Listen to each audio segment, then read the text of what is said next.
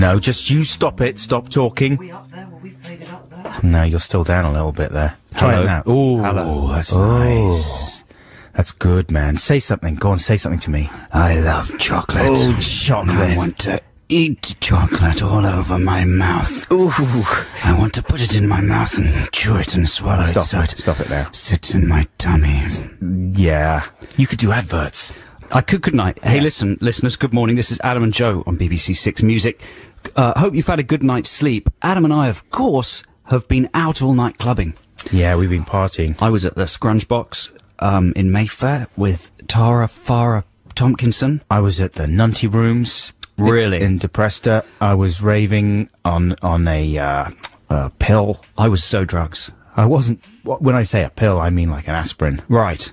I was all over the drugs. Were you? No. And it was sweaty and sexy, and I was dancing with a girl. Yeah. But she was sexy, and she wasn't wearing much. But I looked closer, and she had stitched into the nape of her back, you know, the bottom of her back, a little label saying chlamydia. Chlamydia, that's nice. Like in one of those adverts. Uh-huh. So I thought, no, I won't bother. Which adverts are you talking about?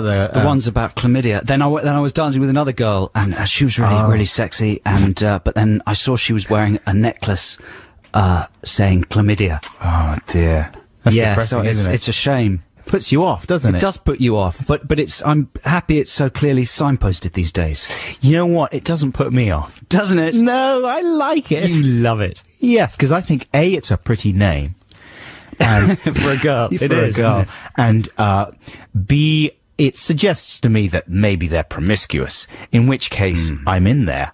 You are in there. Do you understand? Yes, I understand. Good, good. Hey, listeners, thank you very much for joining us. We hope you're going to stick with us for as long as you can until midday, which is how long we're here until. We've got good music for you and entertaining chit-chat.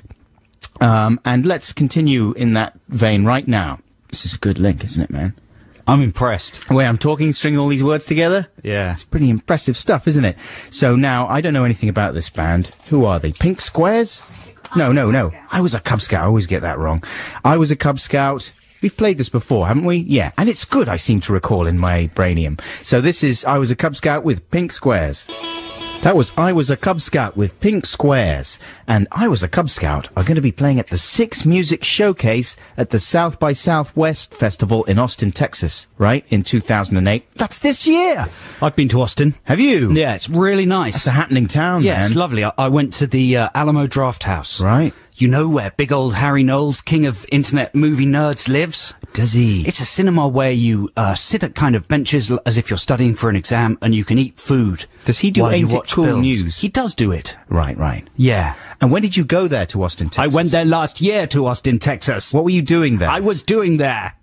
What? No, I was with the Hot Fuzz guys. Yeah, promoting Hot Fuzz. They had a screening there. Yeah. What's Hot Fuzz? Hot Fuzz is a kind of sensation you get when you rub yourself on the carpet. I want to go to Austin, Texas. It's cool. Why can't we go there and do something for Six Let's Music? do a live show from there. Can't we? Our, I'd love our to. show would be massively improved I by haven't sending been us to- on holiday. I haven't been to America for about 10 years or Really? something. Yeah, not since, since 2001, man. The last time I was there It's was changed. the day after 9/11. Oh my god. Oh my God. And apparently it's changed. It's changed enormously. Joe Cornish, I heard, saying that it's really changed. Yeah, I heard him say that as well. Yeah. He's always right. He's always right. The whole studio, listeners, I'm sorry to tell you, smells a little bit revolting this morning because someone left the milk in the fridge too long or something. It's gone off, but I don't understand how just milk in a fridge can stink up the entire place to quite such a degree. When I came in this morning, it was like the aftermath of a particularly bad house party. Do you know what I mean? That's the worst smell in the world, isn't it? Off It's milk? like an airborne virus. Stroke vomit. Do you think it's actually contagious? Yes. That I'll smell of off milk for the rest of the day. Yes. That's terrible. It's like living in a kind of student digs, this place, isn't it? All the people lounging around listening to alternative music, letting their milk go off. It's a total nightmare. It's a rock station. That's the kind of behaviour that's to be expected. Now, we've got some music here that was chosen by you, Joe. Yeah, I chose this one. This is by the Fine Young Cannibals. They're a band from the 80s. if you're, young, you might not remember them, but they were really good. They had a lead singer called Roland Gift. Yeah. Is that right? God's gift. He was a very handsome man. Very handsome. What's he doing now? I don't know, probably just being very happy. Exactly. Out of the public eye. But he's kind of, either that or producing music that no one pays attention to. Or maybe they do and we don't know, because he's the man behind the scenes. He's got like a moniker now. Exactly. He's an amazingly famous producer. Giftmeister. Who knows? But this is one of their best tracks, I think. This is the Fine Young Cannibals with I'm Not the Man I Used to Be. Yeah, hip-hop's come on quite a way since then. Has it? Yeah, it's developed. Well, that's kind of... You proceeded to eat it, because it was deaf. I like that. That's kind of like Duplo hip-hop, isn't it? No, it's good enough, man. You don't need anything more than that. Who was in Run DMC? That's Jam Master Jay. Was he in there? Probably. Jay Master Jam Jar. Probably. I never really... The Jam Jar. The Jam Jar. He was one of the early champions of 50 Cent, wasn't he? Was he? I believe he was, yeah. I think...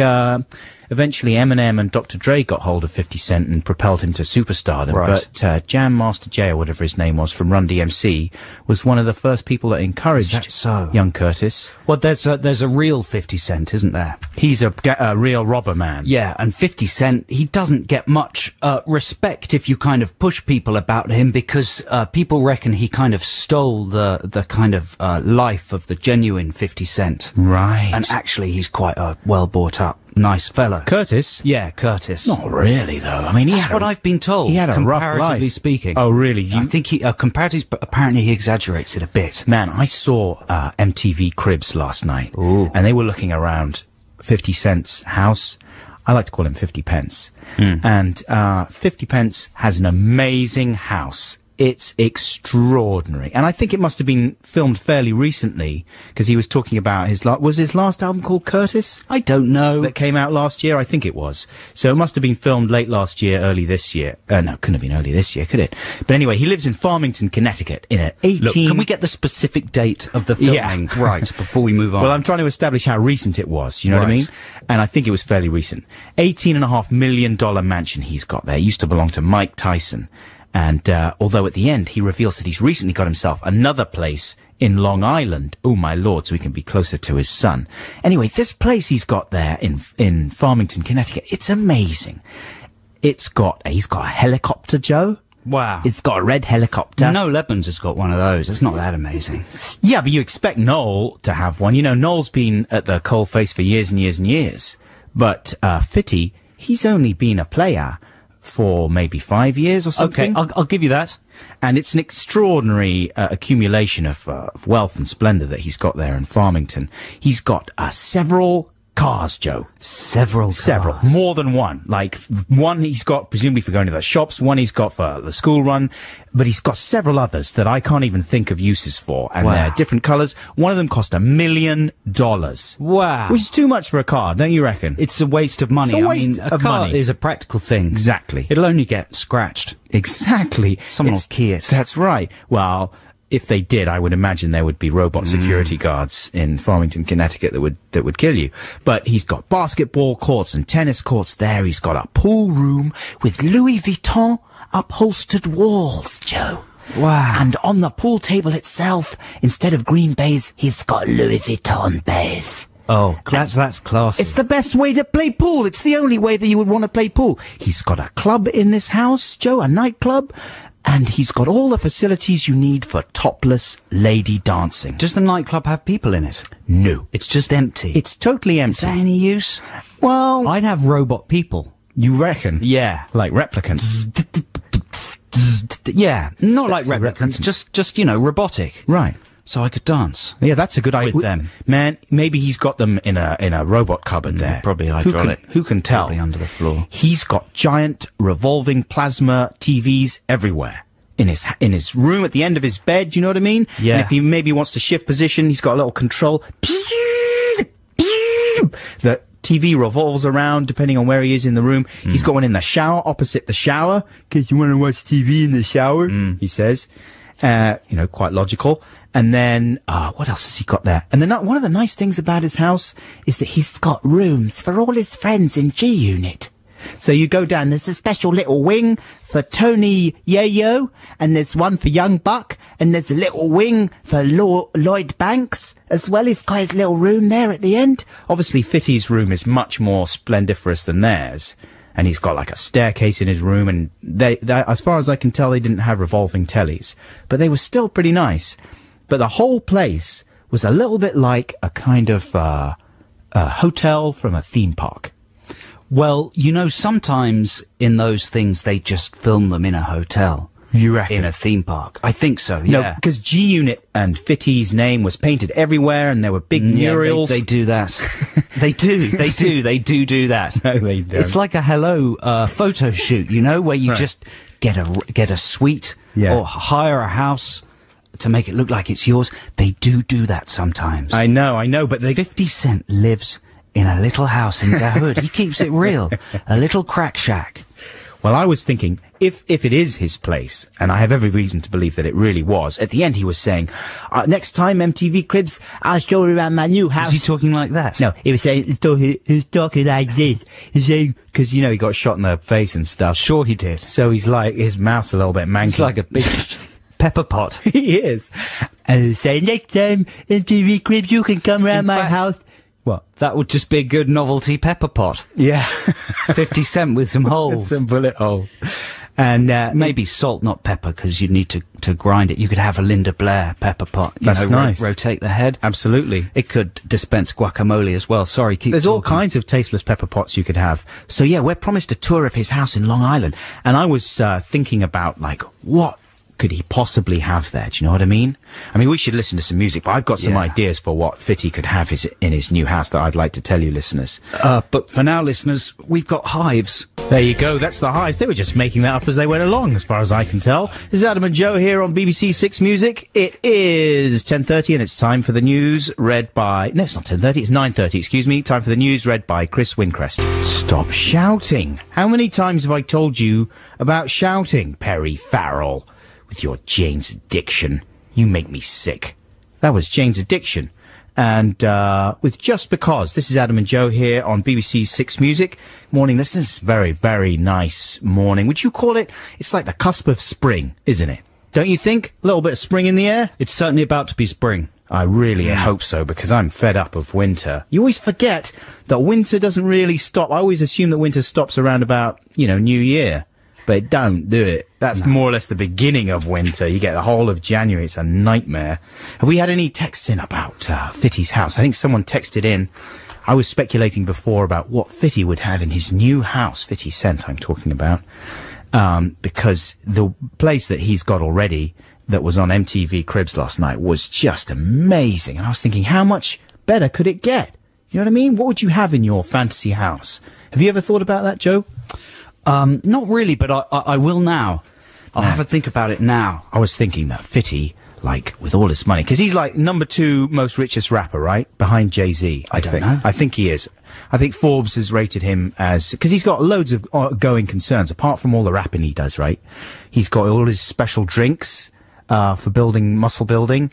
He's got his range of condoms, I think. He's got all, like, fingers in all kinds of pies. Which is not a nice expression to use after mentioning condoms, but still, you know what I'm talking about, listeners. So I was thinking, like, in Fitty's new house, right, seeing as he can have anything, I was thinking a good thing to have would be a house inside the house.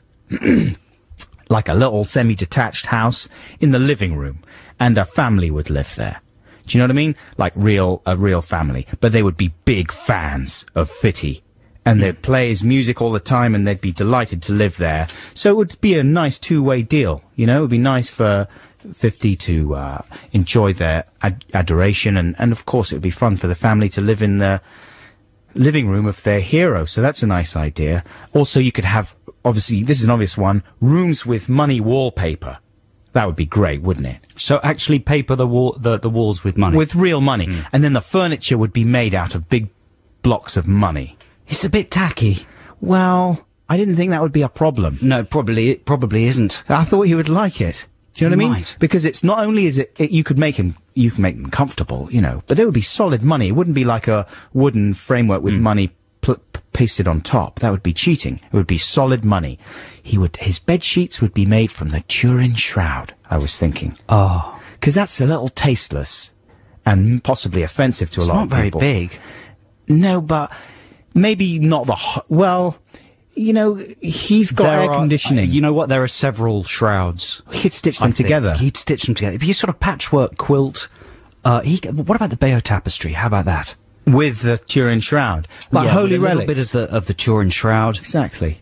He could have, any kind of holy relic all stitched together. And it wouldn't just be the shroud itself. It would be part of a duvet. He'd need a very, very gentle powder to wash that with. Exactly. Do it at 30. It's Just- good for the environment and for the relic. You wouldn't want to, maybe just 20, I would say. I wouldn't go as high as 30 for the Turin shroud. And he would, in his house also, he'd have a lot of gold things, because that's what rich people like. Gold water, he would have. Golden water. Delicious Sounds golden a bit water. disgusting. Well, only little bits of gold. Do you remember we had that drink before one time? Sure, Someone sent yep. us some booze with Yep. gold in it. Gold is not bad for you if taken in small doses. He would have gold-plated fruit.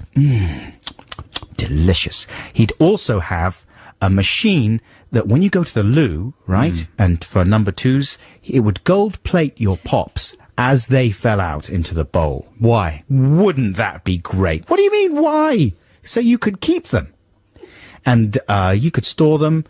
Maybe you'd keep them, maybe you'd just flush them down, because you don't care. So what? Gold pops? I don't care, flush them. But it would just be nice to think. Nice treat for the sewage workers. Well, exactly. with little fishing nets. Exactly. They could unwrap them. Anyway, I was thinking... Wait, they wouldn't unwrap them. They'd just take the gold. That's what I'm saying. You don't... Oh, I see. I thought you meant they were discarding the gold. That would be insane. In order to get to the... Why would you do that? Well, because they're big fans of 50 Cent. Exactly. You could put it on eBay. So it works both ways now that you mention it like that.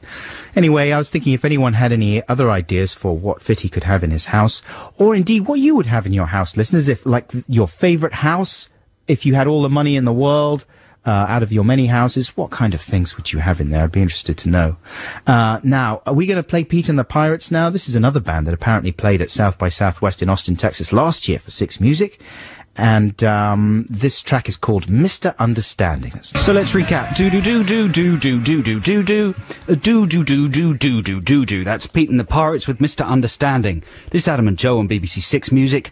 I was bad this week, Adam. Oh, what did you do? I went to see. This isn't the bad thing. I went to see No Country for Old Men, the Coen Brothers film. Yeah, did you enjoy it? I did enjoy it, but it was being ruined for me by 4 people. The actors? No.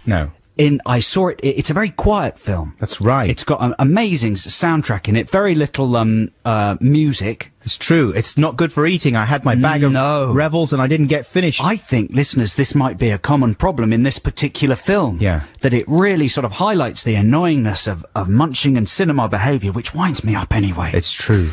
But it's such a sort of studied film. Beautiful vistas, amazing natural sounds. And one of those films where because there's no sound, you get really absorbed in it. You're paying much more attention. And some young people, some thick young people from the suburbs, I don't want to insult people from the suburbs unless they're these particular people I'm thinking of. I do want to insult them. They're used to films with loud noises, monsters squashing people, people screaming, pop hits every 4 minutes. People teleporting everywhere. Yeah, the tiniest sounds sounding like a nuclear explosion. Right. So they're used to just being able to chittle-trottle all the time with no consequence, and no consideration of anybody else. And that's what these people started doing. Oh. That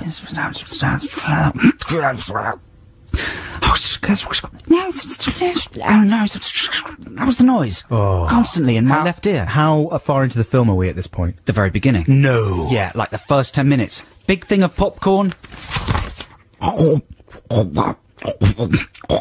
So your heart is Like sinking. that. I'm just going, I really want to enjoy this film. I've saved it up. I waited until the cinemas were a bit empty, because everyone was seeing that. For the first couple of weeks, it was full of, nobbos who'd had dinner parties and chitty-chatting, and so I waited till it was empty. Was it an option to move to a different part of the cinema? No, because it was not a very big cinema, and it's a widescreen presentation. Yeah. 2.35 to 1 or whatever it is. You've got to sit near the back. My favourite aspect ratio. I love that aspect ratio.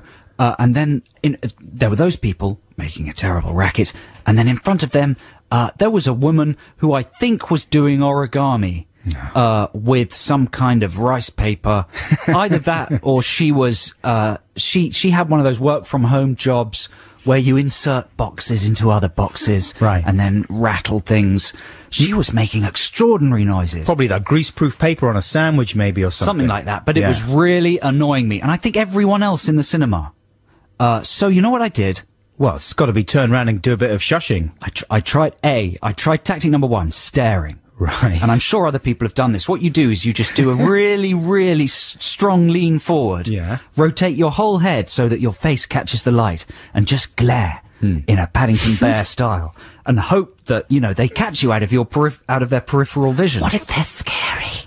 Would you do that if you were scary? The staff will back me up. Because the little ladies. I'm amazed that you would go for a face-off before you go for a shush. I was really annoyed. Wow. I was really annoyed. This didn't work. It didn't work at all. So I stood up. Right. And I went over to them. Oh my goodness. And I leant right into them. And you know that thing where you kind of build up a visual image of them in your brain in the half-light of what they're like? I thought he was like a big, beefy, idiot man with a tattoo on his head, and she was an awful slapper, and they were stupid. When I leant into them, they looked, the first thing I noticed was they were quite nice. Right. They seemed like quite a nice lovey-dovey couple having a nice evening at the cinema.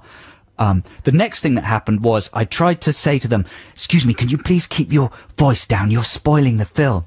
As soon as I talked, something loud happened in the film. So I just went, and they looked at me really confused. Why is this man violating our personal space? Why is he talking at us? And so I just went, like that, international language of mine. Of course, the lifted shush. the finger, told them to shush. Should have done it first. They just looked really freaked out. Right. They looked really frightened and terrified. Yeah, but did you get any results? Oh, yes. Oh, yes. It worked. They Good were one. so scared by this weird man leaning his stupid long face right into their Saturday night. Yeah. They didn't make another noise, and I really enjoyed the film. Good job. I don't know whether anyone else has any more effective tactics for shutting people up. But when you sat down, did you feel a little traumatized by the encounter? Did that ruin a few minutes of the film for you? I did think that something might go down on the way out. Right. I tried to put it to the back of my mind, but as the film was coming to an end, I did start thinking, Shall I go now? how am I going to exit? But no, it was fine. I think they were so frightened. Good job. Yeah. Warning, listeners, do not try this technique in any of the rougher cinemas in London's outer regions, or you'll get a knife in the Julie's, possibly, depending on the It's a good film, chain. though. It's great, isn't it? It's pretty good. It wouldn't be as good as it is without that weapon.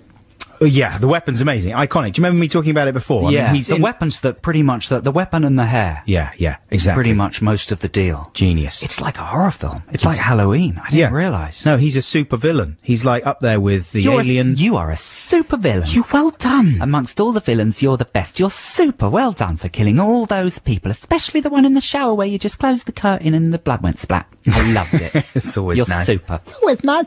Now, here's a choice for you listeners that I've picked for you. This is the first of 3 epic tracks I've chosen for you for the show this week. I hope you enjoyed them. So they're a little longer than normal, but it's my contention that these epic tracks do not outstay their welcome. This is one from Supergrass's eponymous album, Supergrass. Maybe not one of their best albums. Kind of the one, was this their 3rd or 4th maybe? Anyway, it's got a few good tracks on it, and this is really one of Supergrass's best out of any of their albums for my money. It's called Far Away. Wow, that was a session track, listeners, from the John Peel sessions, 1979, Thin Lizzy, with one of their songs. What's it, guys? Gone. Dancing in the moonlight. Dancing in the Moonlight. This is Adam and Joe on BBC Six Music. Is this the greatest radio show in the world? What? Yeah. You know, there was in the Guardian newspaper yesterday, it said at the top in big letters, "Is this the greatest day for new films ever?" Right. I like it when newspapers structure a story like that. Yeah. Because you can say anything, stick a question mark at the end, and it validates the most preposterous sentences. Is Joe Cornish the sexiest, cleverest man currently alive? Yeah, to which, of course, the answer would be... Would be no. You know, I'm near the top. I'm in the top 5. Oh, okay. But it would be, you know, arrogant to say I was number 1. A little bit arrogant. But still, I've said the words. Yeah, exactly. I've said the sentence. You've posed the question. Yeah, it's like that brilliant scene in a not particularly brilliant film, How to Get Ahead in Advertising, where he points out the use of the word may in newspapers as well. Right. You know, they rely on that word very heavily to justify amazing statements. And, Yeah, exactly. Yeah. We don't even bother with that. When we talk about Text the Nation, we don't equivocate. We tell people it's the nation's favourite feature. Yeah. Is Text the Nation the greatest feature in the world? Is it? Yes. Is it? Yes, no. Yes, it you is. know. Yes, no. We're going to be launching Text the Nation very shortly, listeners. Even though, have we decided exactly what it's going to be? No, the thing is we've got too many subjects today. So we've got various things you can text in on. We've got 50 Cent's House. Yeah. Ways for dealing with noisy people in cinemas. But one of these subjects will be kind of unfairly flagged with the Text the Nation jingle. Yeah, exactly. Nice bit of unfair flagging. Hey, have you got, you know, for online banking, do you do online banking? You talking to me or the listeners? You, Joe Cornish. No. You don't do any online No, I don't banking? trust it. Oh. Well, you see, what they give you, though, if you're doing a little bit of online banking, is you get like a little security keypad they send you through. This is with Barclays, at least. I don't know about other banks. But you get a thing that looks like a little mini calculator with a slot for your credit card at the top or your debit card. And each time you log on to check out your online banking details, you have to pop the credit card in there, and it asks That wasn't you to... sent to you by Barclays. That was sent to you by Lambek Shibot. whose dad died in a Nigerian gold mining accident, and he's raising He's funds. taking all your money, Probably. spending it on potatoes. Why does he want potatoes? Because he's a Latvianian potato farmer. Anyway, I was just wondering if other people had this, or whether it was indeed a scam from, what was his name? Lambet Potato? I don't know, I can't remember. Lambert. That was his name. You know, because it seems complicated, but obviously you have to go through these procedures to keep it all secure and everything. You know, you put your card in there, it asks you to first of all, you have to put your PIN in, then it generates a kind of random number that you put have your to... pin in. You pin in. Your pin in. Yeah. And it generates a number. You have to key the number into your online details and everything. It takes ages. I was trying to think of... Here's another thing that you could text in for listeners. Is what extra security measures could you have, right? We're gonna overload the listeners. That's 3 things now. Well, they don't have to text in about any of this. I'm just speculating. confuse them. Doesn't matter. They won't get confused. What would you have? What extra security stuff would you have? In 50 Cent's House? No. What? Come on. In what? For banks? Yeah. I would have I don't know, a photocopy of the arse. That's a good idea, Yeah, you see. you That's scan your arse. Yeah. No two are the same. very nice. They could even send out special chairs that have the scanner Special chairs. in as part of Yeah. the seat of the chair. The security chair. Yeah, I would just download a woman. You know, like Kelly Brock I thought you were going to say Wookiee. in download a Wookiee. Download a Wookiee. Yeah, little Wookiees. Like Kelly Brock. like gremlins Kelly that sent to Brock. you in little baskets. I Yeah. don't know, what use would they be? What, the Wookiees? Yeah. What would they do? I don't know. You were the one who I thought of the idea. I was thinking you could just have, I was thinking you could just have a person. You know, you get an online banking thing and they send you a person. What about this? Yeah. In the high street, there's like a room with a counter and a woman or a man behind it. How about that? What, And and you you- go there and yeah. you say hello. They say hello and they help you and you smile and chat.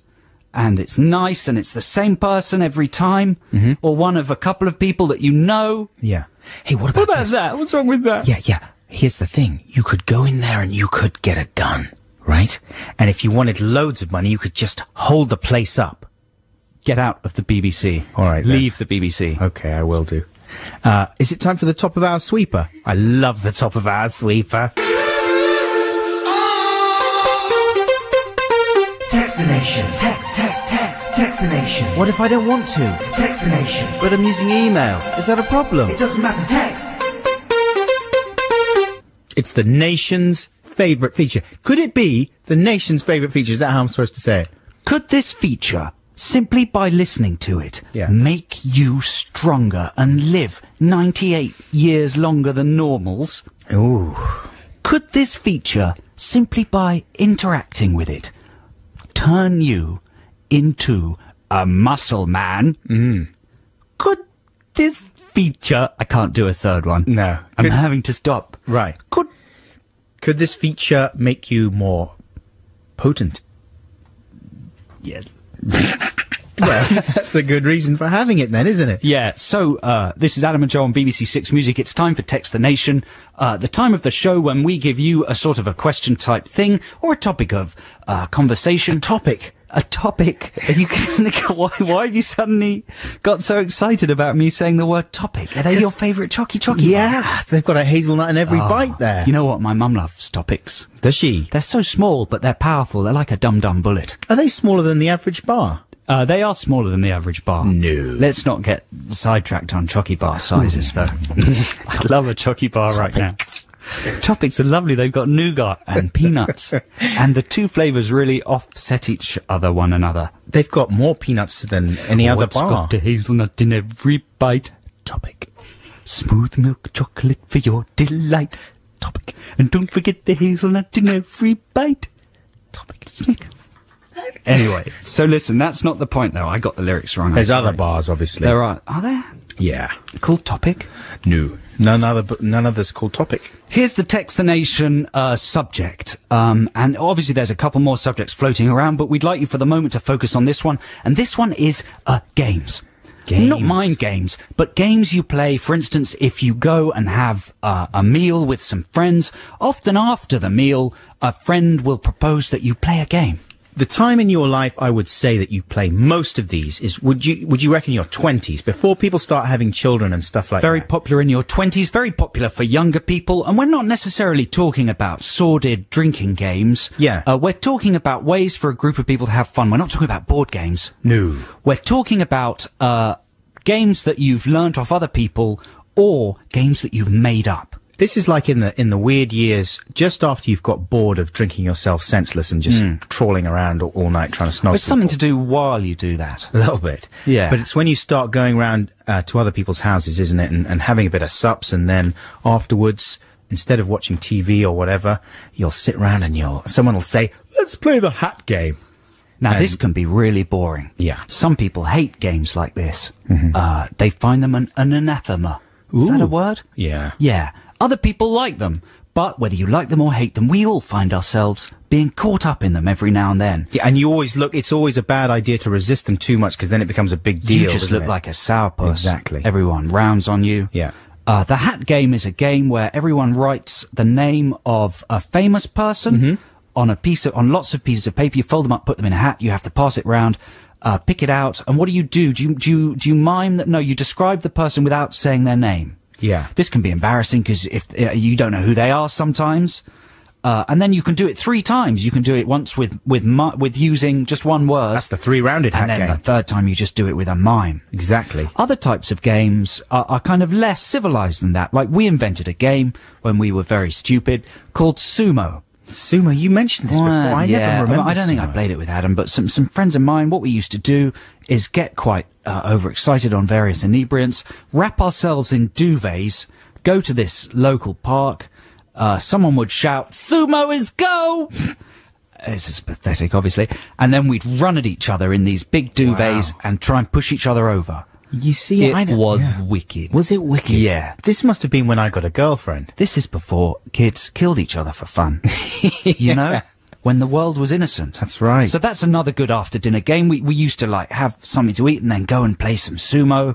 But what we want to know from you listeners are really, really good games. The games that you've either made up and find really rewarding, or that you find, satisfying and not annoying. And it would also be interesting to know some of your least favourite games as well. Yeah, some Don't of you the reckon? ones that drive you mad. The ones that make your heart sink, like my wife gets very upset whenever the notion of the book game is Well, the book mooted. game is a posh game that people at universities play where you have to What is it? Well, you write have- the opening line. Yeah, you grab a book at random out of a shelf. It's a good game. You grab a book at random out of a shelf, and you have to say, okay, everyone, you've got to write down what you think the first sentence of this book is. That's right. You've got to guess what the first sentence is. You've got to try and ape the literary style. Yeah. And then somebody reads out all the made-up first lines and the real first line. And you have to don't know guess. which is which. Exactly. You have to guess what the real one is. It's a good game. That is a great game because you have to kind of, I'm repeating myself, ape a literary style. Yeah. And first lines of books are obviously crucial. Mm-hmm.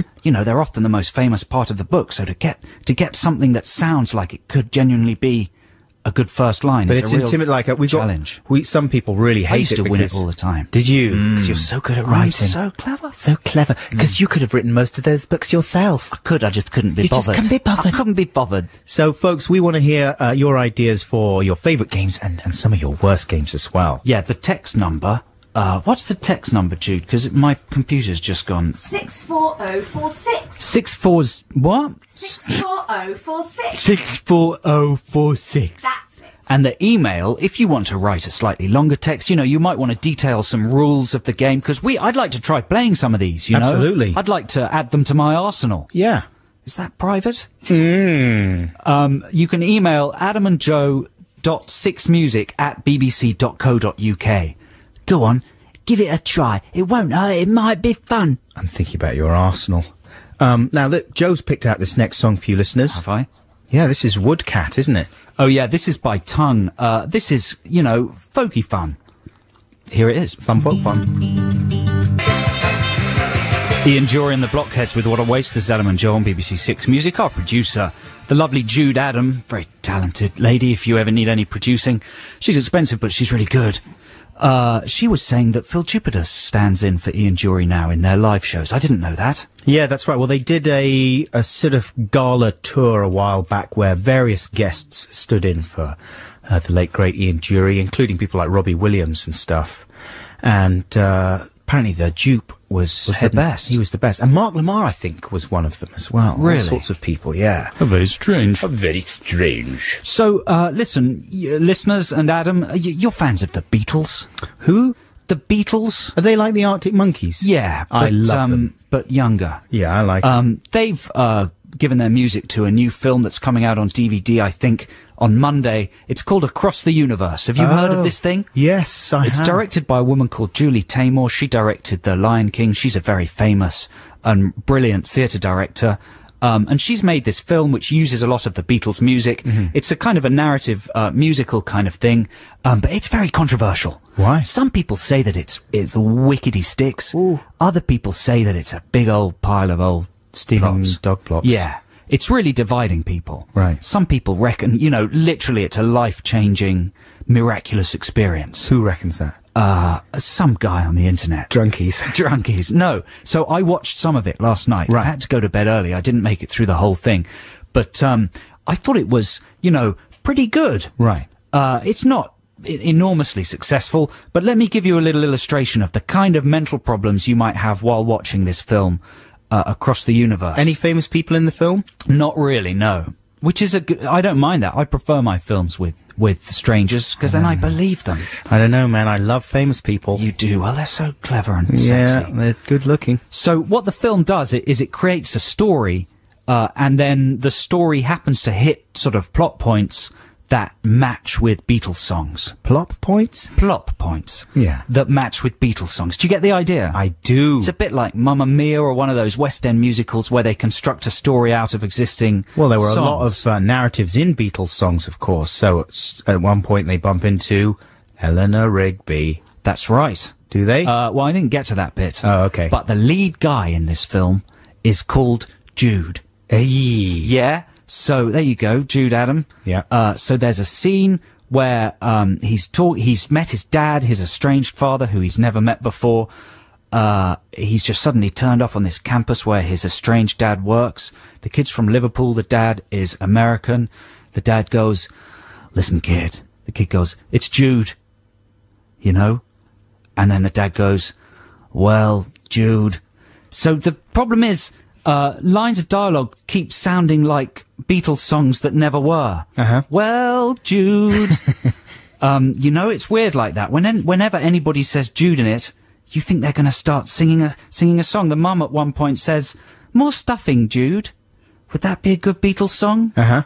Would it? More stuffing, Jude. That would be one of Ringo's ones. And then they try and shoehorn the names of other songs into scenes. So there's a scene where this kid, before the dad bit, he's working at a mine, he collects his paycheck and is leaving the mine. He's handing in his notice. The guy behind the desk says, "Oh, you're handing in your notice, are you? I felt the same at your age. I told myself, when I'm 64, I'll be long gone from this place." And you're thinking, that's not how it goes. Isn't it? No. No, that's when I'll be long gone from this place is not a line featured No, but in when I'm 64. Yes, it is. That's the point. Exactly. Is the bit that you're supposed to go Right. and think, "Oh, that's clever." But then I don't understand, do they break into song? How do the songs They do break into get song. woven? Yeah, they just suddenly break into song. Oh. Pretty cleverly. Right. It's cleverly done. It's one of those good combinations of kind of heroic experimentation and a bit of success and a bit of failure. Yeah. But it's a weird technique because just random lines that I'm not very good at the Beatles. I don't know a lot of the names of the Beatles songs. So I kept thinking that lines of dialogue were maybe songs. Oh, I see. Like, is there a song called "I've Ironed Your Best Shirts"? Is that a Beatles song? Not that I'm aware of. Unless it's a really obscure one. And then I started to think of how you could do this with other song titles. Yeah. Like you could have a scene, not with Beatles songs, but, with general pop songs in general. You could have a scene where policemen are discussing a case. Policeman says to the other policeman, "Yeah, she's 5'4", Caucasian, European, female." Then they start singing the Stranglers. Bit of Stranglers. Yeah? Is that a good idea? That's a very good idea. Thank you. I mean, you could go to town, couldn't you? I mean, you've got all the narratives contained in the amazing universe of pop. Yeah. That's the backbone of many an episode of a really very bad TV show, surely. It's worth seeing. If you're into music, And it's called what? it's called Across the Universe. I'm not saying it's good, Yeah. but it's a thing to see. It certainly is it's moving and you can see it. I didn't say it was moving. Oh, the people move. Yeah, there's actually movement in it. Yeah, it's not like a still, No, that's all I meant. which is always more fun, isn't it? Yeah. Boy, that sounds amazing. Now, speaking of great music, here's a new exciting young band on the scene, and they're all young ladies. Is that right, all of them? Or is there some of them are young ladies, and, it's like a scene.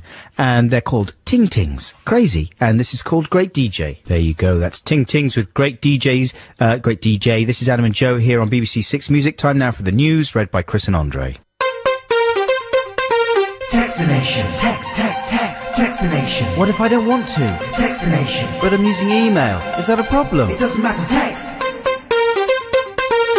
So, is he insane in the membrane or in the brain? Which is it? Is he insane in both the membrane and the brain? Well, the brain has membrane, doesn't it? Oh, does it? So they're one in the same things. I would say membrane is a subsection of the brain. Therefore, he's just going deeper into the subject. So it's he's not- saying in a broad context, I'm insane in the brain, but looking deeply within the brain, I'm also insane in the membranes of that brain. on a macro level. On a macro level, So he's yeah. not talking about just a mucous membrane in his Maybe mouth. he is. Right. Maybe he's just got mad snot. Just Maybe he's one of those awful, awful people that does big spits on the pavement. giant oysters. Someone spat on my car window the other day. It was revolting. On your car window? Yeah. Not while you were I in the sat car. in the car, looked to my right, expecting to see a beautiful street scene. It was like a huge translucent squid had attached itself to You my were in the face. car? No, not while I was in the car. It was just there. Oh, I see. I didn't see them do it. That would have been- If I could find that person, I'd bend them over my knee and give them a good spanking. Good rogering. Yeah. Well, steady on, Adam Buxton. Sorry. I would certainly not do that. That's always what I think. though. Revolting. Sorry, that is revolting. Get out of the BBC. Apologies. Now, it's Text the Nation time. Of course, it's the nation's favourite feature. Yeah, this week we're asking you to send in your either invented or reliable after Din Din's games. Yeah? We And got I'm any- excited about this because this is the kind of Text the Nation that we can actually educate people with. Yeah. Plus- This is a practical thing. We can apply this knowledge. Yeah, you and I are pro games anyway. We love a good game, you know? Yeah. Are you going to be in a situation this weekend where you might be able to play some games? No. No, I might be. Might you? Yeah, I'm having a little sociable weekend. Ah, well, you can employ one of these then. Yeah. Here we go. You ready? Go on then. All right. Hello, chaps. This is from Neil in Cheltenham. We used to play the rope game. On the way home from pubs, when we were really too young to get into the pubs, we'd stand on opposite sides of the road, playing tug-of-wars with an imaginary piece of rope, and see if we could stop cars in their tracks. As they would slow down and go past, we'd make out that we were being dragged behind. Oh, Right. those halcyon days. That's a good game. Is that a game? That's kind of a game, isn't it? It doesn't have a winner or a loser. It might be dangerous. If you play it too convincingly, it's dangerous, isn't it? Yeah, I suppose so. Because someone could slow down, someone could pile right into the back of the car that slowed down. Yeah, that could be dangerous, but it still sounds Carnage. quite fun. Carnage. Okay, here's one from Claire in London. Best game, Box Factor. Take one empty cereal box, stand it on the floor. Take turns to pick it up with your mouth. Your knees and hands can't touch the floor. When all is done, tear off 1 inch of box and repeat until the box has vanished. Jude is nodding. So what is that fun? So you just make the box smaller and smaller, and you can only pick it up with your teeth, is that right? And some people can do it and some people can't do it. Isn't there a variation on that where you are allowed to use your elbows or something, or your knees? No, I'm insane. 'Cause Here's one that I shouldn't read out. there's the one where you pass the orange and you have to do it just with your chin. You know what I mean? Yes. You clamp the orange between your chin and your chest. For children, though, isn't it? It's fun if you're a grown-up person Is as well, it? because you get a little bit of titillation, contact there. Oh, I see. It's nice. Yeah. It's like pass the ice cube, but not quite so intimate. Right. You know. Okay. What have you got there? A text? Go on then. Dear Adam and Joe, here's one that I don't think we should encourage. Take a cigarette paper, stick it to your nose, set light to it, then blow it out. Pass it on to the next person in the group. This is a game of skill and daring. Who will manage to light the smallest bit of cigarette paper without burning their eyebrows off? Well, that's dangerous. Now, we should not encourage that. That's dangerous. Plus, didn't you hear in the news they're going to have warnings on the cigarette papers now? It's true, probably because of that game. Exactly. Here's another one. This is from Sarah in Godalming. After a sufficient amount of drinking, we used to recreate the gladiator wall game along a hallway or narrow path and use household appliances such as a hoover, ironing board, chair or large bin to use to block the person from getting through the wall of people. So what is that game? I think don't that's remember again. that They're bit. bringing Gladiator back, so we'll be reminded. But I think it's sort of lots of people in a row, and you have to try and run through them. Oh, you mean Is that that the TV thing? show? I was thinking there was Yeah, like a no, not scene the in film the film, Gladiator, no. the Ridley Scott No, film. that would involve going to a zoo and jumping into the tiger enclosure with Yeah. a dustbin lid. Yeah, A very 'cause bad idea. None of the games they play in the Ridley Scott film seem that much fun for after dinner. No. We've had lots more in, but I haven't printed them out yet. So we'll get to them in a second, but keep them coming in, please. We appreciate all your texts and emails as ever. And now it's time for this new Nick Cave song with the Bad Seeds. This is a good one. Dig, Lazarus, dig. That's kind of like a song poem, isn't it? He's got there. It's when, you got a groove going and you think, well, it's a good groove, but I don't know what to do with the groove. So I'll do a sort of song poem on top. It's not exactly rapping, it's just kind of reading out a little short story. A bit like Park Life by Blur. That's another similar one in the genre.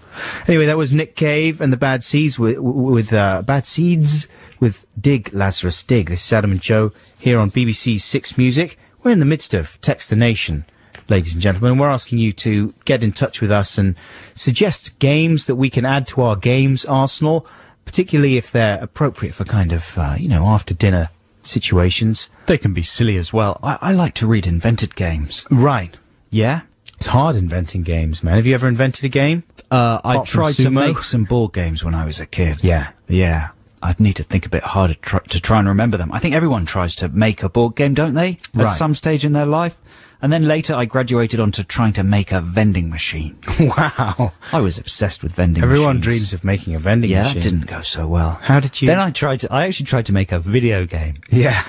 Just out of cardboard. That's a Do good you remember idea. that time when video games you didn't plug them into the telly, but it would just be a sort of scrolling piece of see-through plastic with lights behind it and a racing car sort of on a stick? Do you remember that? Technically, that's not a video game. No, but there was a time before, Yes. before. So I tried to make one of those. How did it go? Didn't go very well. Not that well. No. That's a shame, man. You should apply yourself. I should try again. Next time you get a shouldn't I? little time on your hands. Be a bit retrograde. No, come on. That's time well spent. Anyway, none of those games could be any worse than the Scooby-Doo game that I got the other day for my children. Oh, my lordy. It's a big board game, and you get like a wind-up or electric ghost, And Sounds good so far. So you got like a long wibbly wobbly track that goes I around love the board. Electric Ghosts. And then it's basically like snakes and ladders you're playing, right? You're going around the wibbly wobbly track, and then you start the electric ghost going halfway around the track, and you've got to outrun the ghost. If he catches you, then you're dead. But it's fraught with all kinds of problems because the ghost gets stuck and he falls over, and it's rubbish. Sounds rubbish. Do you want to hear some more games that have been sent in by listeners? Yeah, good games. This is from Samantha. My brother and I used to play a game called Floppy Bodies. When we were going on a trip in the car, we had to pretend we had no bones in our bodies, so that every time the car went round a corner, we flopped all over the place, landing on the floor, each other, the front seats, wherever. It was brilliant. That sounds dangerous as well, Samantha, but good as well. Floppy Bodies, you wouldn't want to play it while you're actually driving. Well, it would be hard not to, because the game, hinges on the car going around corners and stuff. Yeah, I know. Hinges around the motion. Fine for the passengers. car. I'm saying not for the actual person driving. I think the tip is to play it in the back seat. Right. Not if you're in the passenger In seat. control of the actual Here's another car. good one. A lady called Carmel in Horsham. An old favourite of ours was Cracker Whacker. You all had to tape cream crackers to your head, which was a bit of a challenge and took some work on techniques. Then you would bash each other with sticks of celery, the winner destroying all the other people's cream crackers. That's nice. It's healthy too. Pretty good, isn't it? Yeah, it's good, nutritious. Nice bit to be hit in the face with a piece of celery. And then you can have the celery All after. the crumbs cascading everywhere, In your hair. giggling. I'd do it nude. I don't know why. It just seems like something nudists might do. There's very few games that aren't improved by being naked. by being nude. By being nude. Yeah. Here's another one from David in Ealing. Everyone leans back. So this is unlike the cracker one. You don't stick these to your face. He's saying you lean back and you balance an After Eight mint on your forehead.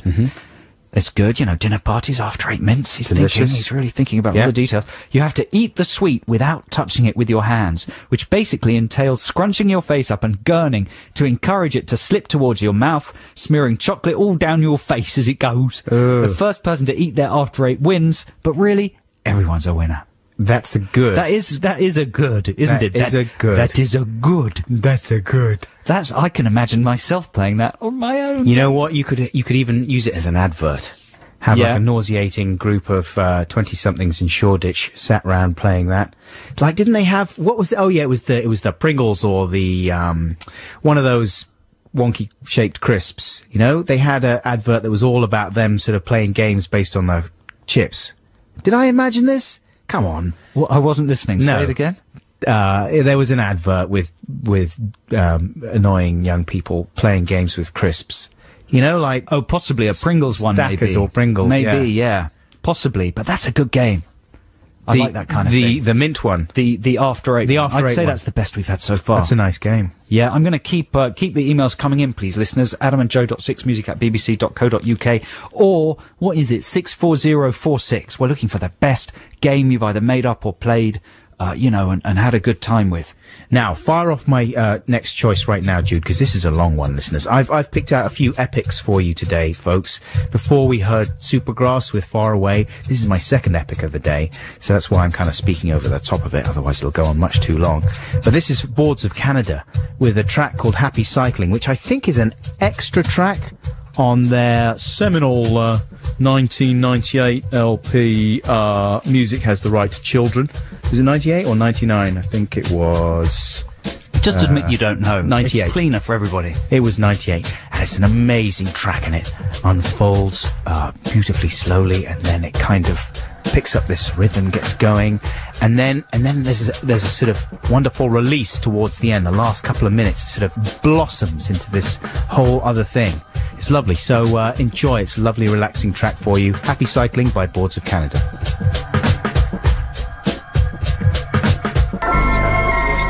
That's Boards of Canada with Happy Cycling. That's a little epic that I reckon you can handle hearing over and over, because some epics, they're great on the first listen. Your Bohemian Rhapsodies, your Freebirds, your Stairway to Heavens.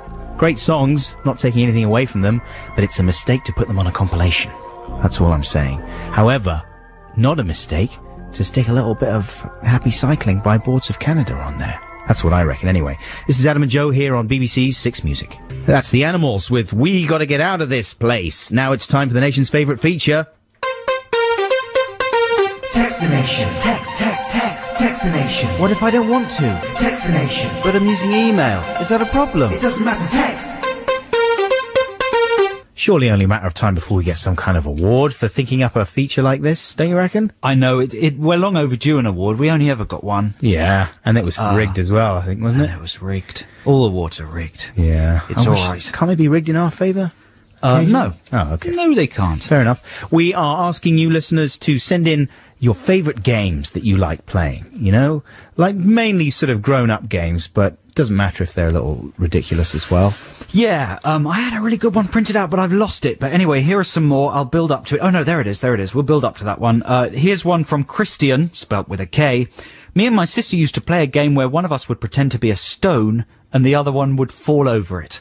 Mm-hmm. And my friend Ashley used to play seats. So wait. Yeah. That was it? That was the game? Well, these are childhood games. We're building up to it. It gets a bit better, stroke worse. My friend Ashley used to play seats, where her and her sister used to pretend to be different kinds of seats and sit on each other. I remember that. Yeah, I played that game too. That's a fun game. I've never played that game. What would you be? Like a posturepedic stool? Well, I don't think it's so important. How many different types of chair can there be? Well, you can be a big comfy armchair if you hold up your arms and Is that like spread a out your sexy legs game? a little bit. Not really. You can make it a sexy game, obviously. That's why I said before, all of these games can be made sexy very easily. I might be with the removal of clothes. I might be a seat with an uncomfortable nub. Well, I like... What? No. Anyway, carry on. That's not really a game, is it? But I like the idea of people being seats. That's very odd. Richard Harrison sends in, well, what was that noise? It sounded like a howling dog.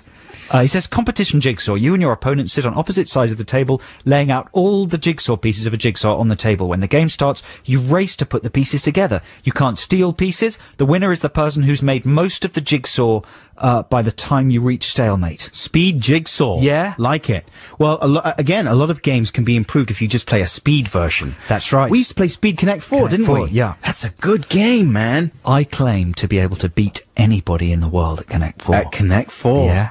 I don't boast many things in my life. Can you do it online? I bet you can, can't you? Yeah, you can, but you don't want to play against a computer. No, you but can't you psych them but you out could in surely the you ways could play. that I use. You could play other people though, surely online. I bet you could. Like, Could you? Yeah. I don't think it's respected really as a game to. I'm have trying to that wheedle kind out of it now. No, but I throw down the gauntlet. If anybody out there thinks they can beat me at Connect 4, come to the studio, email us. I'll take you on. That's a I'll good beat challenge. We can do this. beat you. This is the And kind if of I don't thing- beat you in the first game, I'll beat you in best of 3. Okay? You can't qualify like that. Come on. Just did. We should do that, man, and then we could film it and make a little podcast out of it. That's Okay. what podcasts were If made you reckon for. you're good at That kind of lame Connect crap. 4, Challenge Cornish. Challenge Cornish. Speed Connect 4. I'm telling you, listeners, it's really good fun. And basically you have to I'm do not it. playing speed though. You have to. No, I'm not saying you have to. But if you do play Speed Connect 4, the rule is you have to play immediately, like as soon Right. as the other person. There's no thinking time. Yeah. You know? As soon as their chip hits the tray. Exactly. You've got to thrust your one Not in the there. tray, the thing. The little dear barrier me. at the Okay, bottom. here's another one. This is from Professor Wigton. Not sure that's a real name. Or if he's a And this real is an irresponsible game. A great game for the end of a restaurant meal is Food Ping. All leftovers are put on one plate. Then you use your fork to ping a small amount over your shoulder. Points are awarded depending on who or what you hit. And you're out if someone realizes it was you. I've only ever been thrown out of a restaurant once for this game because a noob to the group accidentally pinged mashed potato into a waiter's face. No, you can't play that kind of thing at a restaurant. But since we'd finished the meal, it was basically a saving of over £100. Yeah. Because they didn't have to pay, they were just chucked out. That's quite good. And where's my favourite one? My favourite one is, Beat the Security Light. Hi guys, just thought of another game we used to play at a friend's house after dinner parties. They had a long garden. We used to take it in turns to try and get from one end of the garden to the other without setting off the security light. That's from Chris Prince. Chris, I did a very similar thing when we rented a place in Greece. It had a staircase and it had security lights on the stairs. And pretty much the first entire 2 nights we spent stealthily creeping amazingly slowly up the stairs to see who could get the highest without activating the security light. Right, 'cause it's brilliant. You if feel like you- you're in Mission Impossible. Exactly. Because if you move slowly enough, Right. You won't activate the light. You're like Catherine Zeta-Jones in Entrapment. Exactly. But if you slip or make a sudden movement, the light goes off. I've never had more fun in my life. Oh. I don't think. I can imagine. That's a brilliant one. That sounds very good. Keep them coming in. Now, here's some music from someone I saw on Jonathan Ross's programme last night, and I wasn't really aware of Duffy before, were you? We've played Duffy on this show before many times, so yes, I was. I didn't realise she was so young. What is she, like 19 or 20 or something? Very young indeed. But she's got a very good voice. This is called Mercy by Duffy. There you go, that's Duffy with Mercy. That's what it's all about, innit? It's all a 60s sort of chanteuse thing, innit? Got to be like all like that. That is what's going down, apparently. Adele and Winehouse and a little bit of Duffy there. Mm-hmm. It's all the stuff, innit? It's good. It's good. I like it. Yeah, do you enjoy that one? Well, I like a person who can sing. You can really Someone sing. who can hold a note. I like people who can't sing. Do you? I genuinely do. Yeah, yeah. I know Some what of you my mean. favourite singers are people that just muddle through, who've got crappy voices. Well, there's a strange approach to singing, isn't there, in the world, because of all this X Factor business, where being able to hit a note amazingly accurately, then warble, is seen as the greatest type of singing. But often great singers are slightly off. Yeah. Aren't they? Or there's something in their voice a bit wrong or rough, or or they bend the notes very, very slightly. Well, you have to perform a little bit more. Like, you have to emote in more unusual ways. Do you know what I'm saying? Like, Too tired. if you've got not the best voice in the world, you have to make up for it in other ways. Yeah. By It's true. putting some weird inflections in there. So the Marquis Smiths of the world, who aren't really crooners, they've got something, the actual timbre and the Yeah. quality of their voice it's true. in itself is nice. Yeah, you turn a kind of a disability into an asset, like we Yeah. were talking about the other week. But talking of having an amazing voice, the greatest male soul voice of all time is widely considered to be Marvin Gaye. You know that guy? Yeah, I thought you were going to say Lamar. Lamar. No, I wasn't going to say Lamar. Oh, okay. But Marvin Gaye's seminal 1978 album, Here My Dear, has just been re-released. Again? It's been remixed, and not remixed, but all remastered. And it's also got a second CD where they've got hold of the original tracks, the original 8, 16, whatever he recorded it on. Yeah. And they've got guest producers like Questlove and Prince Paul to kind of remix the original tracks, not adding anything new, but just resetting all the volumes and things. And there's some really? pretty interesting results. I'm never quite sure about those kinds of albums. You've probably got some of your favourite bands who, like the Beach Boys. Have they done that kind of thing with the Beach Boys in the past? The Beatles, I'm sure they must have done. And the results are never as good as the original. They always make you think, God, the original mix of that was absolutely sublime. Yeah. But sometimes you can pick up really interesting little details that you didn't notice the first time round. Anyway, Here My Dear is, Marvin Gaye's most interesting and kind of nakedly emotional album. He wrote it as a settlement in his divorce, He did. didn't he? He married Berry Gordy's daughter, Anna Gordy, Yeah. when he was 20 and she was 37. He then regretted it. They divorced. He met a much younger girl, like a 17-year-old girl. They divorced, and in settlement, instead of paying her money, he recorded this album, which is a sort of brutally honest document of their divorce proceedings. Yeah. And also, what it's like to fall out of love with someone. And it's amazing. It's the kind of album you can listen to with an awareness of what actually happened in his life. And it's sort of like the greatest soul musical never staged kind of thing. Mm-hmm. And this is a track from it. This is one of the more upbeat tracks. This is not a remixed version. No, this is the original version, but it's been remastered, so it's all sounding all sparkly and digital. This is an upbeat track from Here My Dear, a kind of a track about him meeting this new 17-year-old girl. And this is called Falling in Love Again. There we go, Marvin Gaye with Falling in Love Again from Here My Dear, that's just been reissued. My two favourite things about that track, the alto saxophone.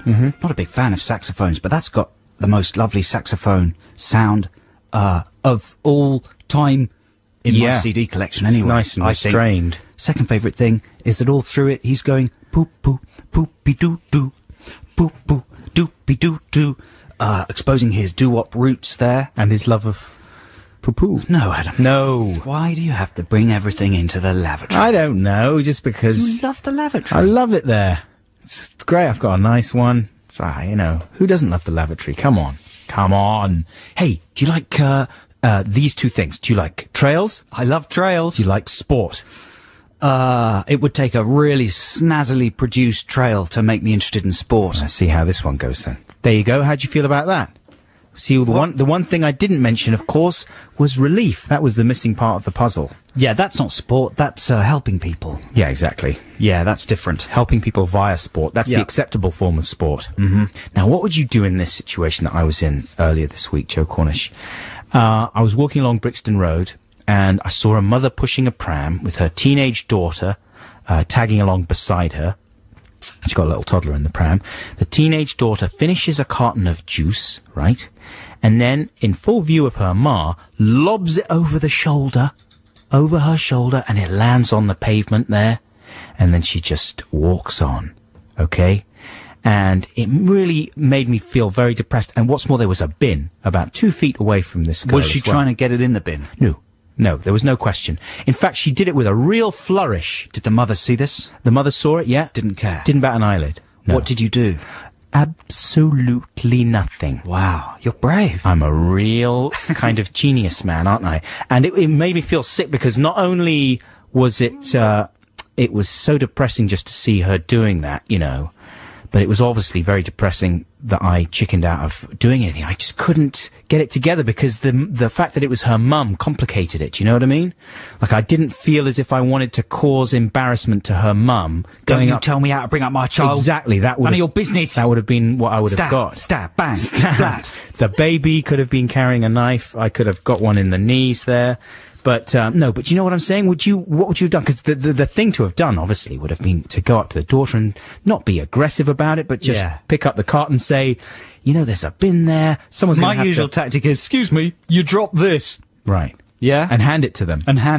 How does that go down, usually? Usually fight. A little bit of a fight. Yeah. Scuffle.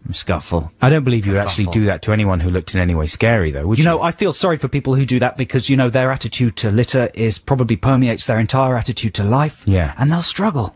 Right. You know, if you got to look after the details in the world. That's true. Pay attention to the little things and the big things take care of themselves, you know?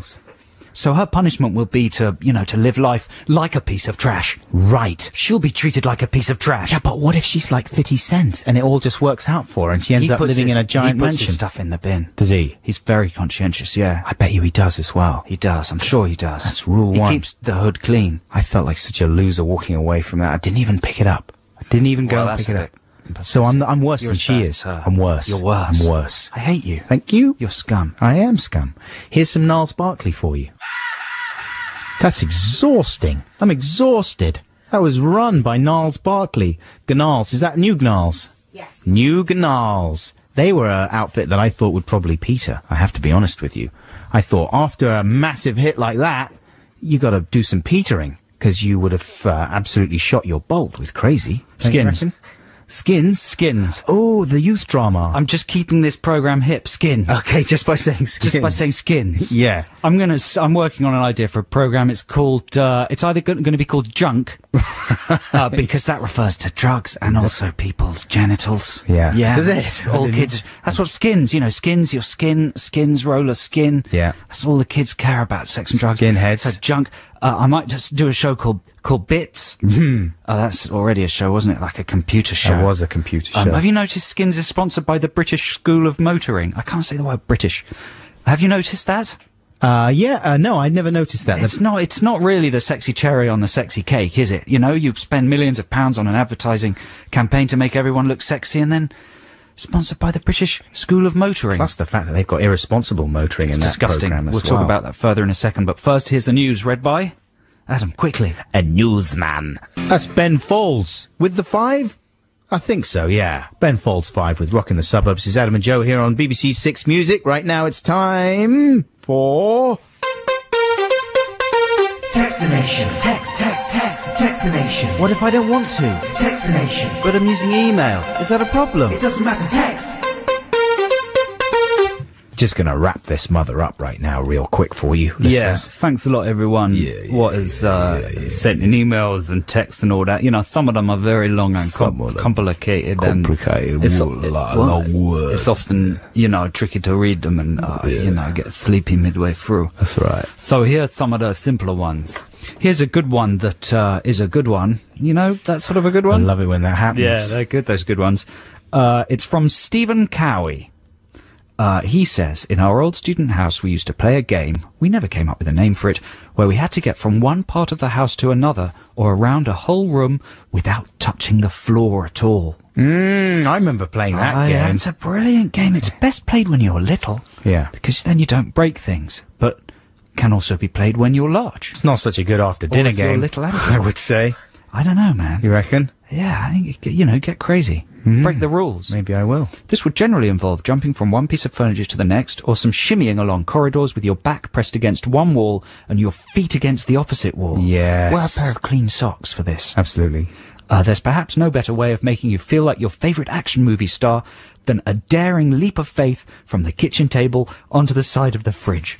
There's also no better way for smacking your forehead really Dangerous, badly very on the corner dangerous. of the Breaking cabinets. a piece of antique furniture. Yeah. These are just the caveats. It's important to do caveats when you work at the castle. Exactly. Got to be legally covered. Here's another one from Guido and Genevieve. Wow. That's a good couple of names, though, isn't it? Yeah. Do you think they're boyfriend and girlfriend? I hope so. They're probably attracted to each other because of their names, I would have thought. If Why? you're Because they called, both begin with a G. well, Guido, if you're called Guido, or if you're called Genevieve, you're not going to want to go out with someone called Pete or Tammy, are you? You're right. They suggest quite a good game, which is... does it have a name? Let's have a look. You've got to choose between two very unpleasant things. That's a good game, isn't it? Like, would you rather...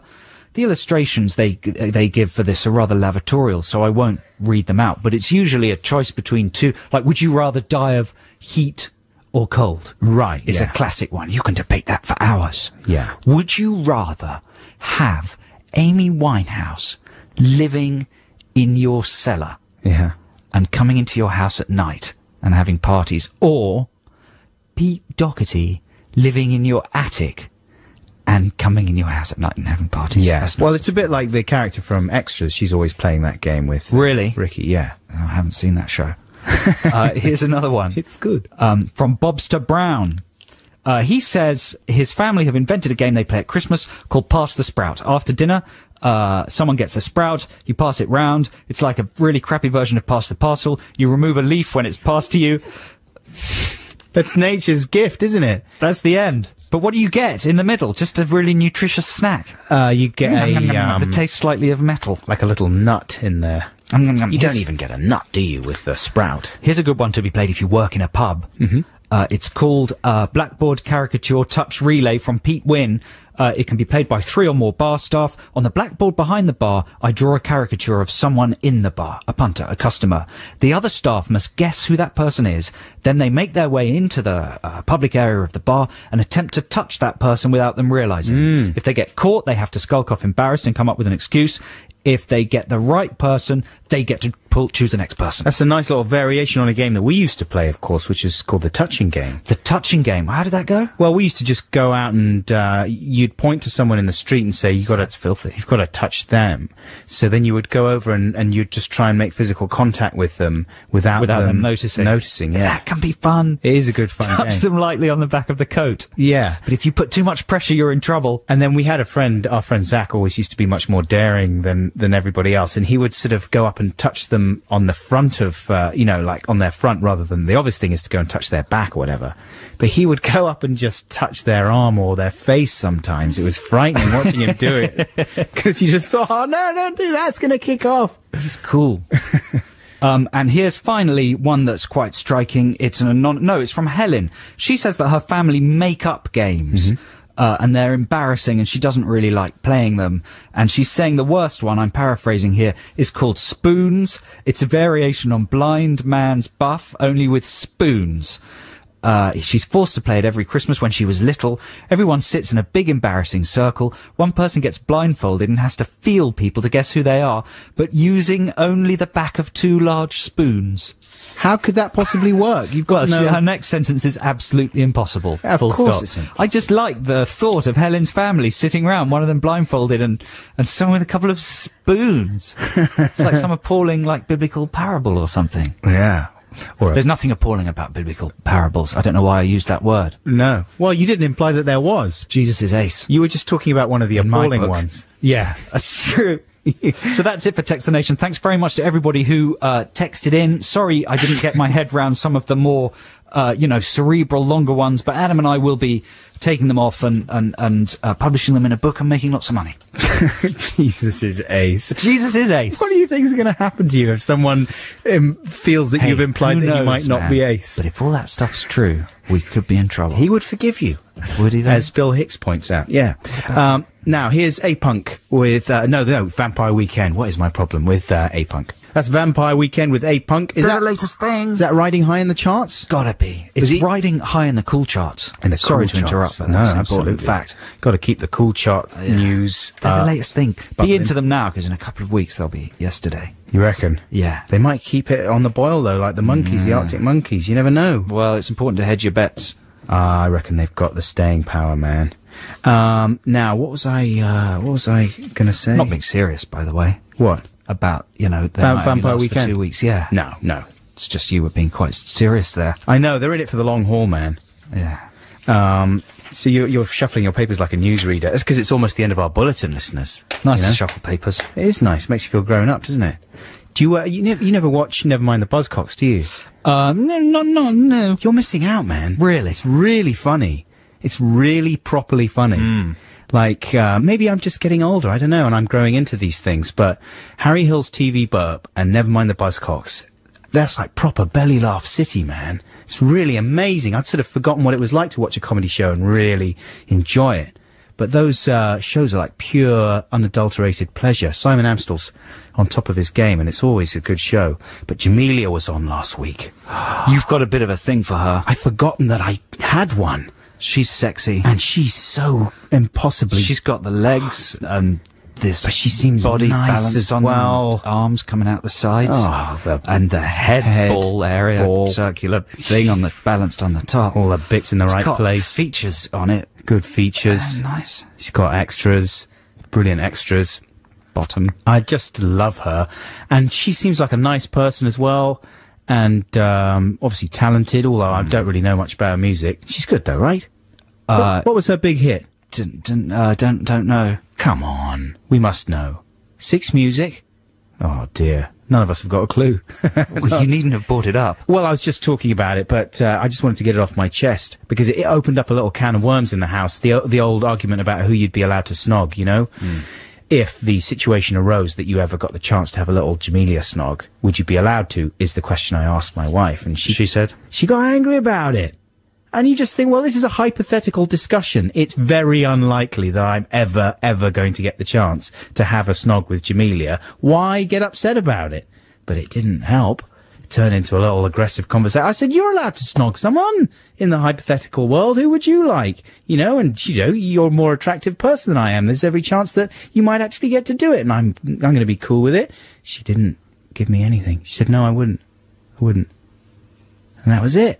Well, she's a better person than you. No, come on. You're a rancid, disgusting, unfaithful, mentally pig man. Just in my brainium. She's a lovely, loyal lady. I know, but You're disgusting. I don't believe that she drooling wouldn't. over women a third of your age. Women are just, they're dishonest, I think. Because I do not believe that she is not doing some mental drooling there. And she's... What, your wife over Jamelia? No, not over Jamelia. That's the way to square the circle. To tring the triangle. She likes the ruffians. Get Jamelia and the wife. Like when we're watching cop dramas, she always likes go to the theatre to see The War Horse, which has some fantastic puppetry in it. There you go, well done. Got out of that brilliantly. But you know what I mean? Like when she's watching sort of cop dramas and stuff, she always likes the ruffians on there. I'm sure she'd snog one of those ruffians. Anyway, that's Jamelia news. And I'd be fine with it, that's what I'm saying. She wanted to snog a ruffian, that's fine. Anyway, now here's the last of my epic choices for you listeners. This one is not particularly long, this musical choice.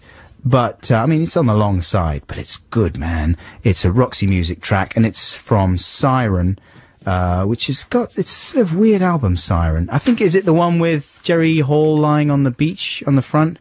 I think it might be. Anyway, like all Roxy Music's albums, there's brilliant tracks on there, and this is one of the best in my opinion. This is called End of the Line. That's great, that little coda at the end there, the piano bit. That's Roxy Music with End of the Line. Sounding a little bit like Dexy's Midnight Runners there, almost. You know, with the fiddles in the middle? Sex, The drugs, middle fiddles? girls, boys, I don't care, skins. Skins. Junk. Well, man, that's a good idea for a show. You should get it off the ground. Thanks a lot, mate. Junk. That's excellent. That's it for us this week, folks. Thank you so much for listening. Listen, I've got some sad news for you. We're away next weekend. But don't worry, because Alan Carr is stepping in. TV's Alan Carr. TV's Alan Carr, which I'm Off of Celebrity Ding Dong. I find that quite flattering that he would step in for us. He's been filling in for the merchant, hasn't he? Yeah. Yeah, and he's very good apparently, and he'll be here at the same time next week. We're taking a week off doing things that we'll tell you about the following week when we'll be back again. So it means there won't be any podcast. Well, there might be. We're sort of sorting it out. Listen out for one. We were thinking of maybe trying to fix up the Christmas show that we did, because that was a good show, and maybe do that as a... Yeah, but the rules are very strict here. The rules are at strict. the castle. We don't know whether we'll be allowed. No, so we'll have to figure that out. But right now we're going off to record the intros for this weekend's podcast. Of course, keep downloading those podcasts, folks. Thank you very much for having done so far. And thanks for listening today and texting and emailing and all that sort of good stuff. Yeah. Thanks a lot. Have a great weekend. And stay tuned right now for Liz Kershaw.